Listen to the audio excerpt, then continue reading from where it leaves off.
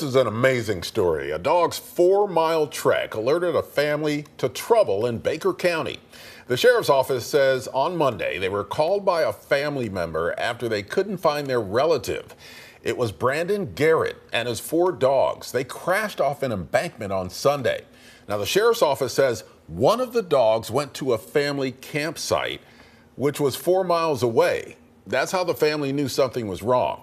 Garrett was rescued 100 yards from his vehicle and flown to a hospital. The remaining dogs were found alive at the crash scene. So, I mean, obviously there was some kind of communication between the dogs and the man, and the dog knew to go to the family campsite, which obviously they had gone to before, right, and get help.